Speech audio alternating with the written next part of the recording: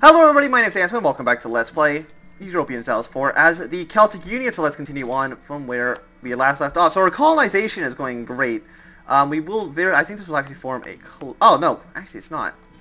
Oh, this one actually finished. So we do have an extra colonist, which I guess we will send to Connecticut, but we won't do that yet. Actually no, we will send them to Connecticut, but we are sending troops up here just to kind of defend the territories. You need to be here, because that's actually that's like not done at all. And we're going to have like 3 going on down here. We're going to have 1 going on down here in the United States. And maybe we will set up like a, just to help grow Canada. Because as soon as this is done... Oh no, I almost hit the abandon button.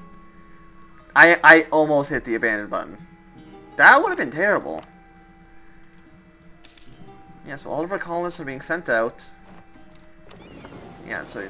Yeah, because we want you in Connecticut. We've got to make sure, keep an eye on the English Patriots. They seem to be going fine so far. Nothing really to worry about. Celtic has become a, finished colonizing. We fortified Dominica. And now turn St. Lucia into, take Kent? Actually, no, let's turn St. Lucia into a city. Even though there's like 17 people there, it's fine. So, yeah, these are all getting colonized. Can I click this? Yeah. And we get bonuses in colonial Canada. The Papal firms our legal right to colonial Canada. Other Catholic countries will no longer have legal right to take territory from here, and our colonies will go quicker in Canada. Celtic Canada, yeah, I mean, it sounds right. It's actually kind of funny because the little emblem here, the cross, actually goes over the blue part. I actually kind of like that it goes over the blue part, to be honest. Yeah, but now we have, we get bonuses if we colonize in Canada. And we are very soon actually going to have, like... That's why I wanted to do this so quickly. A lot of the other countries stay Catholic. Like, Iberia generally stays Catholic, so it's good to, have them... Because they're going to stay Catholic, make sure they can't colonize our territories, it's great. But, by colonizing like crazy like I am, we're going to get the Treaty of Torres in all sorts of places. It's going to be all over North America. So we're going to have Canada, we're going to have probably Eastern America, we're going to have the Caribbean. If we take Mexico too, then basically all of North America is basically shut off to other Catholic nations. And the Protestant Reformation is only at 75% in 1500. So, you still have a while until any countries become Protestant, let alone colonial powers, which might be France or Norway. Those are like the only countries that it might be. I mean, so many free merchants. It's like, free diplomats. Could we fabricate claims on London? I don't think we can yet. Can't. Yeah, we can't fabricate. We can only fabricate claims on France, and I don't want to do that. We can fabricate more claims on Norway, except we already have a claim. We can just improve relations with like Denmark, France, but they already love us. The Pope, we can actually work on a little bit, so let's do that. Relationships, improve relations. Serbia, the Ottoman Empire, Tunis. Is there anyone else we really want to increase relations with? Maybe Muscovy. Now they kind of hate us. Poland, I think we were doing a little bit, because we might want them to be an ally. I just realized that the Ottomans still haven't taken Byzantium.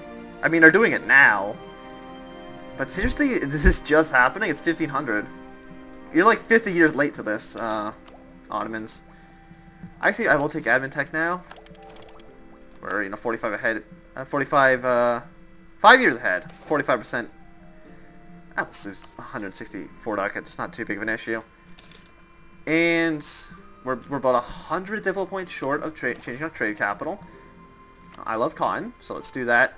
Do we want to hire a military guy? Yeah, let's get a discipline guy. Let's get more points. Who doesn't love more points? Like, really? Also, we get some stuff here. Admin tech 8. Missionary strength +1. Yeah, I mean, might as well. There's no bad stuff to it. And lower stability cost for less tax. Like, aren't we already we have like a negative 13% to tax, and I mean, I can see why, but like minus 13% of our tax income's like really bad. So I will not pass this because our tax income's already so bad. So I don't think it's really worth it. And we only do have 4 colonies, and 4 colonies just will not do. We need like 100 colonies. We need like thousands of colonies.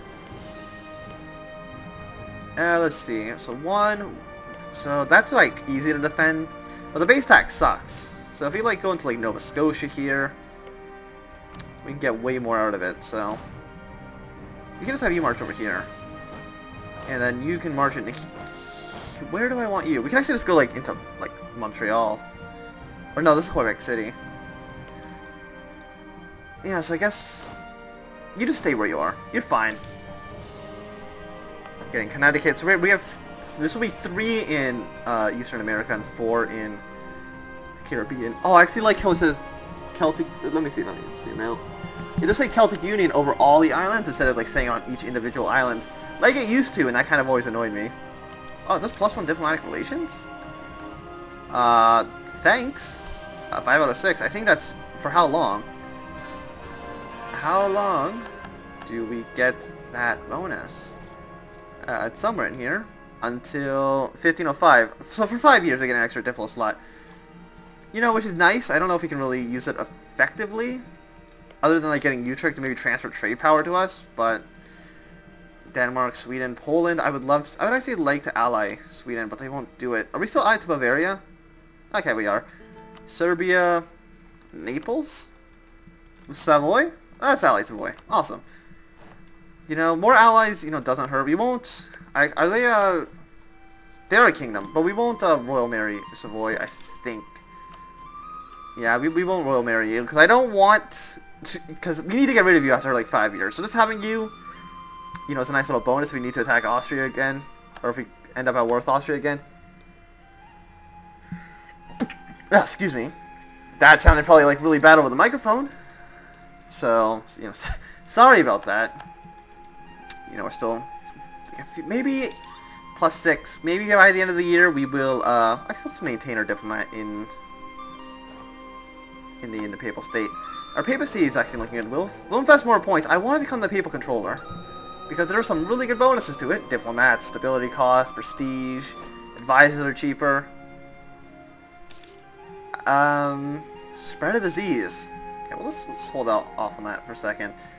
Yeah, but like technology cost, leadership like upkeep, less aggressive expansion, it's just really good. But new diseases, profit more diseases quickly spread, ignore their suffering, make them hate us a lot more. Lose 40 ducats, but you know, the extra settler chance in where? Or is it just everywhere?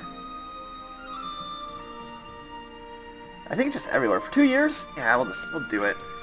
Are you actually gonna die? Well, they die, but they're just gonna shatter retreat to where we want them to be anyway. So what's the bonus from having treaty? Oh, it's +10, which actually isn't a lot, you know, but it's better than nothing, right? But +10 settler growth, 72. Do we still have the colonial enthusiasm? Faster colonist, land of opportunity. I don't think we do. So I think some of these places might still be like technology promises land. Yeah, we need the. I wish we had the mission to like colonize blank and it'd help us out there. So we're getting 1.3 ducks in like a month. Also, I completely forgot about these trade ships. Protect trade in North Sea, English Channel, protect trade. Oh no, you're already protecting trade in Bordeaux. You can protect trade in Bordeaux too, I guess, because we're protecting from both of those, or we're collecting from both of those. Oh yeah, and you. You can protect, I guess, in the North Sea, because we don't have anybody protecting up here. 32%, 32%. How much money are we making from trade? We are making 12.3 ducats, which actually isn't a lot when you think about like how we control like a third of the English Channel. Missionary strength +1, but there's still no missionary strength really. Oh, but +5 points. And also there's no heretics right now either, so that's just an obvious choice. But I want to. You know, I want this English trade money. You know, I want it so badly. Because we're getting a decrease to our trade power because we're not. Because one, it's not a primary node, and two, because we're collecting, and that reduces how much a trade money you make. So we're actually our third. Where's our third? 1, 2, and 3. Okay, yeah, he's transfer. No, don't transfer. Transfer up to the English Channel instead of Bordeaux. We'll actually recall merchant here. We will transfer trade. Oh no, this goes over here. So I will transfer trade. And out of the guy. No, but we need the guy in excuse me. Oh yeah, Bordeaux. Okay, I was like, we need the guy in the English Channel because that's the only way we're making money right now, I think. So I don't know if we're making more now. Oh, we're making less. Oh, we're transferring like nothing out of here. Oh, that's really bad. Actually, no, it's because the merchant's not there yet. That makes sense. When's the merchant arrive? We have 8%. That's basically meaningless. North Sea, we could transfer into... Let's transfer North Sea into... Oh, we can only collect from trade. I think that's because it's because our capital node. Oh, but now we can absolutely change our trade capital, so I will do it. Yeah, no, 1.6 will be our new trade capital. Does it just do it automatically? Oh, it does. And it'll probably take a month to, you know, rework the numbers. But the North Sea trade node just sucks. Okay, let's just be honest. This one is just garbage. We'll transfer out of the Rhineland because the Rhineland's just kind of not doing it for us. And where else can we transfer? We can go from like Gulf St. Lawrence, where we're already transferring. Maybe actually we want to transfer more down. No, this is going to Bordeaux. This is going to North Sea. Actually, does he go to the English Channel? I think this does. Yeah, that goes to the English Channel, but not the one in Canada. That kind of sucks. So let's actually do, I guess, Lubeck. Transfer trade power into out of the English Channel. But now we got all these guys who are protecting trade in the English Channel. You might be protecting Bordeaux, and because you're protecting Bordeaux, that's terrible. We don't want that. Protect in Lubeck, and that should be good. That should where all our trade ships. We have some in Denmark. We have some in the North Sea.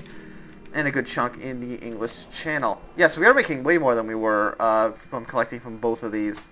Well, not way more, we're making like one more ducat. But, you know, one more ducat's, you know, it's something. We got that. It is something.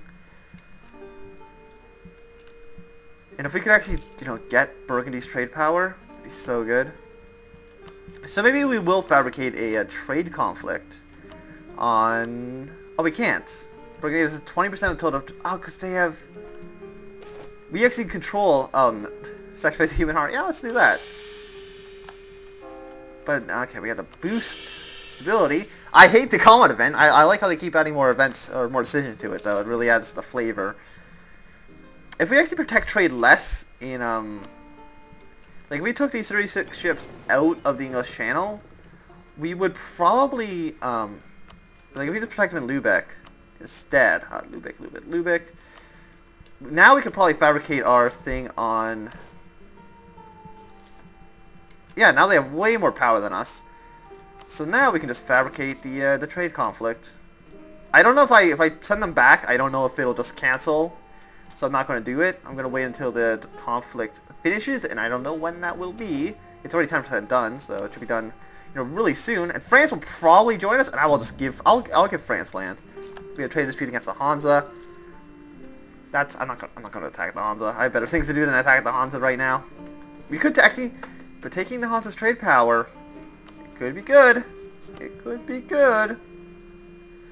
Show superiority. And Denmark would help us. France might not, but Denmark definitely would. And the Hansa actually have like a surprising number of troops. That's the one thing with the Hansa, is that they have a surprising number of troops. Okay, so let's see. Just kind of take a look around. Actually, I will hire a new explorer, and we will just go on. Oh, it's mothballs, and we'll just, you know, let's go more. We can start. Oh, we can't circumnavigate the globe until next tech level. Yeah, but let's explore Mexico. Because we might want to colonize that. We can, you know, right now we can attack the natives and just take their land, basically. You know, take it and core it. And we probably have enough troops in the New World. If we wanted to, you know, take over, like, the Mayan territory, we absolutely could. And it wouldn't even be a problem. We could just do it like that. You know, just take over, like, 5 provinces, core them, and probably convert them, because they're probably, like, really cheap. And, like, what's our base missionary strength? I actually don't know. But I'm pretty sure it's like really, really good right now. And there's nowhere where you can actually convert, so I actually don't know. Can you explore with 5 tradition? Or just, and let's gain the 50 admin points. I don't need another explorer, and right now we're already over our limit anyway, so... the Miztec, the Teutonic, the Krakomes. You want to just attack the natives? We need to gather like a small army together. But we could absolutely attack the natives. Oh, and we got our trade conflict with Burgundy. Awesome. No, we will protect trade in the English Channel. I will, we will, like, oh no, okay. We'll like, split off 10 ships to, keep in Lubeck. But you protect trade in the English Channel. You guys protect trade in Lubeck. I don't know if we're getting a lot of money even from the Lubeck node. But, you know, it's worth it. It's worth a try. Is this the thing that turns them into an archduchy? Yeah, it is. So now they're an archduchy, instead of a kingdom. You know, good for you, Austria. But now we have a casus belli because of the war with Switzerland. People who don't matter really. So blockade ports. France, Denmark would join us. I'm surprised Savoy wouldn't, because I thought they would probably hate Switzerland. And who are they allied to? Let me see this. Like nobody. There was a really blobby Switzerland, but you know, declaring war on a rival, we can definitely blockade their ports, and they would all join. France and Denmark are really the only people we need, so I'm going to declare the war. We can increase tech. We're still like 2 years ahead, so I don't know if I will do that. It'll give us better infantry, but I don't need better infantry right now. Are these guys protecting the North Sea? They are. I don't care about the North Sea, so... And I don't know if you need like a full blockade. Yeah, you do. You need to absolutely blockade. So I will actually just blockade like that. That'll give us ticking war score. We won't make as much money. We'll be losing money for the next few months. But getting all the money from, all the trade power from Burgundy will definitely help us. So, yeah, Switzerland. But we have like Denmark and France. Our two best allies. They're great guys. I like those guys. You know, they're really helping us out here. And so, if we just send him to Connecticut. I don't know if we can really send any of these guys over to Connecticut. Or, because we need to, you know, attack, explore the Ivory Coast. No, we want to explore all of North America first. But, we need to attack the natives. And, let's see. Like, we just take these 5 provinces here? Or is there a better 5 provinces? Can we just full annex this guy? Yeah, we can just like full annex this guy. He's got 5 provinces. Like his allies, you know, don't matter. He's a vassal. But you know, we take that, we just core it, and then we just get a new colonial nation, which will kind of suck. We have the culture convert and all that stuff too, and there will definitely be rebel issues every time I always colonize the New World. It happened with the Nazareth campaign. If you watch that, where I would just feed a colonial nation like every single native, and they would just get flooded by rebels because what am I thinking? Because there are just so many different like cultures and stuff. But I think there was a patch note that says you don't get nationalism against natives or primitives. I don't know if that's still accurate, but I think it is. But I do think this is actually a good time to end the episode. So thank you for watching. My name's been Anthony. If you have enjoyed, remember the thumbs up. If you're not enjoying, you can always thumbs down. If you want to see more, subscribe, and goodbye.